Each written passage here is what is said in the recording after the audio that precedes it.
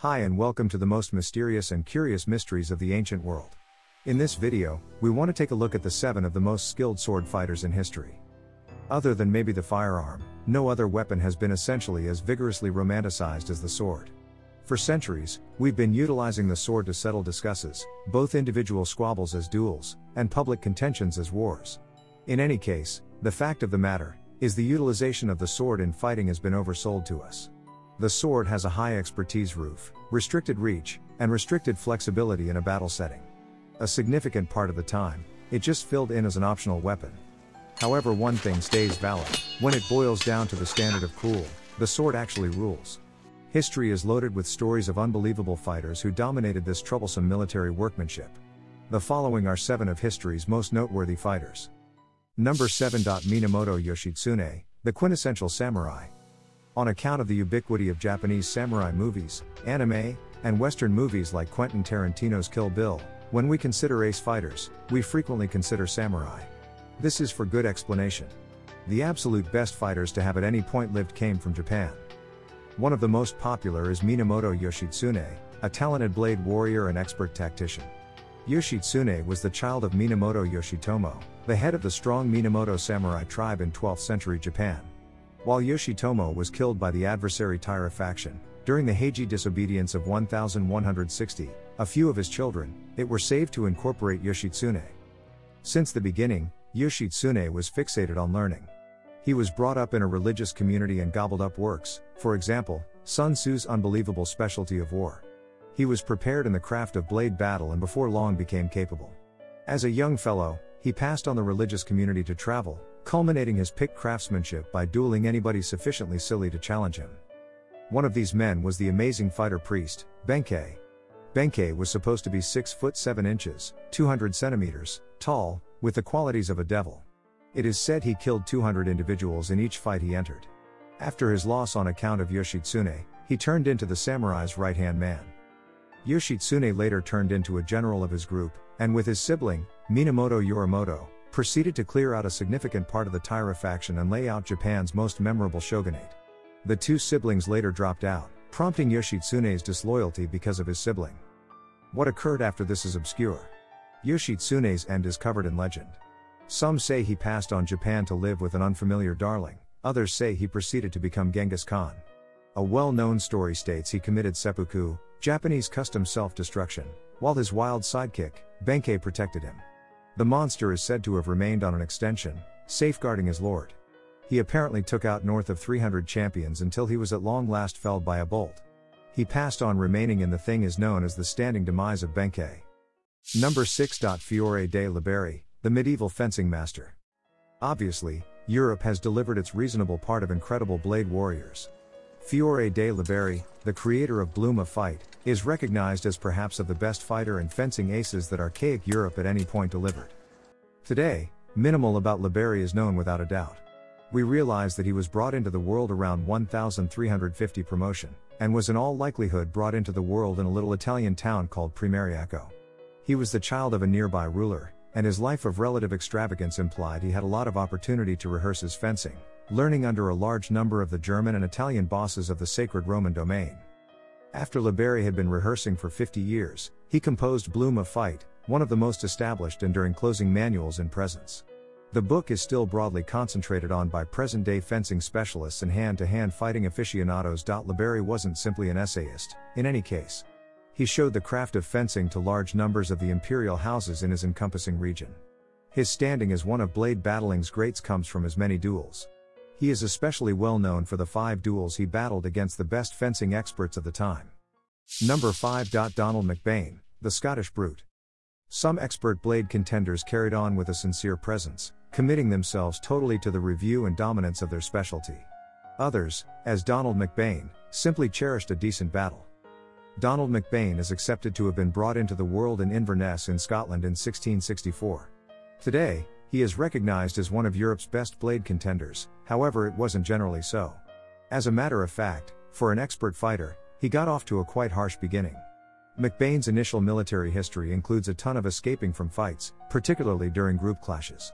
His vocation as a sword contender didn't begin until he got into a warmed contention with one of his senior officials during the 9 Years' conflict.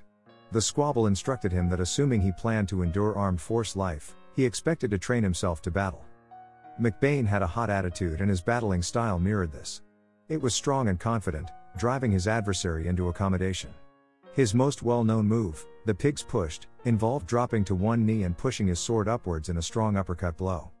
In the wake of becoming famous as a fencer, McBane moved to Ireland, where he opened his fencing school and cemented his school's standing by beating the experts of 4 opponent schools. Incredibly, McBane's school wasn't simply a spot for learning sword battling, it likewise filled in as a whorehouse. McBane professed to have prevailed upon 100 duels, which might be marginally overstated. He continued battling great into his 60s, regardless of having gathered a noteworthy arrangement of wounds during his tactical vocation. Sometime down the road, he composed his life account and fencing manual, The Master Blademan's Buddy. Number 4. Joseph Bologne, the Gentleman Duelist. Joseph Bologne, Chevalier de Holy Person Georges, was the specific inverse of a man like McBane. McBane was a beast who was likewise an expert, while Bologne was a respectable man who was additionally a fencer. Known as one of 18th century Europe's best blade contenders, Bologne was brought into the world on the Caribbean island of Guadeloupe. The island was under French decide during that time, and Bologne was the blended race, ill-conceived child of an estate proprietor and his African slave. Not at all like the offspring of numerous such associations, Bologne carried on with a favored life. He was shipped off France, where he got an honorable man's schooling. He before long did right by be a proficient violin player and author. Be that as it may, his energy was fencing. He was prepared by a famous fencing ace, and by his youngsters he was at that point a gifted sword contender. He started to become famous after completely whipping an individual expert who had offered a bigoted comment about Bologne's family. This prompted Bologne contending in many matches went to by European sovereignty. He before long became quite possibly of Europe's most popular duelist. Bologne was not only a VIP duelist, nonetheless. He was a tactical man as well. During the French unrest, he told an all-dark army of contenders for the Republic. His army was named the St. George Army to pay tribute to Bologne's prevalence and ability. Unfortunately, this was as yet 18th century Europe. While Bologne continually showed he could better his friends, he was over and over the casualty of prejudice, including 2 bomb death endeavors. He in the long run moved away from fencing and today is most renowned as a performer and writer. One of his most noteworthy accomplishments was becoming head of the Show des Novices, quite possibly of France's most regarded symphony. Number 3. Tsukahara Bokuden, the Wandering Swordsman. A staple of Japanese stories is that of the meandering fighters, incredible samurai duelists who might venture out from home at an early age, devoted to showing what them can do by dueling other extraordinary champions. Tsukahara is the model meandering sword contender. Brought into the world around 1488, Bokuden ventured out from home at 17 years old, anxious to test his abilities against other blade contenders and fighters. Throughout the following couple of years, he won various high-profile duels with live sharp edges, instead of wooden preparation blades. Over the long haul his notoriety developed and he pulled in an enormous company, in the end finishing in his own school. It is said that Bokuden never lost a duel, and throughout many duels and military commitment killed something like 200 men.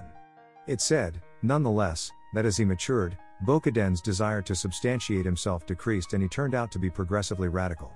The way of thinking of his lessons, which was in conflict with his peers, was to not go after until irrefutably the last second conceivable.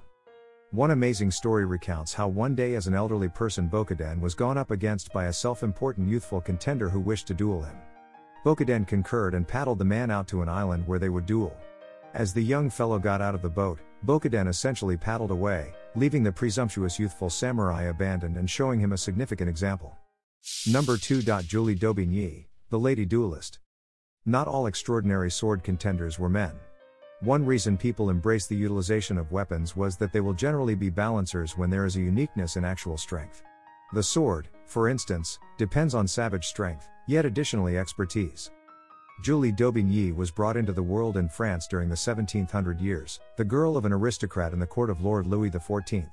She was no contracting violet and since early on turned into a big name, popular for her lively character, astonishing performing voice, and horrendous expertise with a sword. Julie was offered early in life yet escaped the cold marriage in her high schooler years. In a demonstration of high school disobedience, she took off from home and started an undertaking with a fencing ace. He showed her his craft and she was before long earning enough to pay the rent by organizing duels and sword battling presentations in bars. She was not just a characteristic conceived sword warrior. Close to this time, she likewise found that regardless of having no preparation, she was a skilled vocalist. She turned into a renowned contralto show vocalist. In the middle between duels, she performed under the stage name Mademoiselle de Maupin. Daubigny savored being a dissident. In one popular duel, she effectively bettered an expert who had at first tested her reasoning she was a man. Her generally renowned occurrence, nonetheless, happened in 1695. She was going to a covered ball when she chose to embarrass the visitors by kissing a young lady on the mouth, considering everybody. 3 potential admirers were offended and demanded dueling Daubigny, trying to shield the youthful casualty's honor. Daubigny handily outclassed each of the 3. Oddly, Daubigny resigned from both her singing and sword battling profession in her mid-30s. She joined a cloister and remained there until she kicked the bucket in 1707. Number 1. Jack Churchill, Machine Guns and Broadswords. Today, beyond computer games, sword battling is a remnant of the past in fighting, rehearsed exclusively by gifted military specialists and specialists. So it could amaze perusers to learn of Jack Churchill, an unconventional English official who brought his blade into the ferocious conflicts of the Second Great War. All through his stretch as an English official during the Second Great War, Jack Churchill would not convey a weapon, rather deciding on a Scottish broadsword, a longbow, and a bunch of bagpipes. His partners alluded to him as Frantic Jack, and his saying was, "Any official who goes right into it without his sword is inappropriately dressed."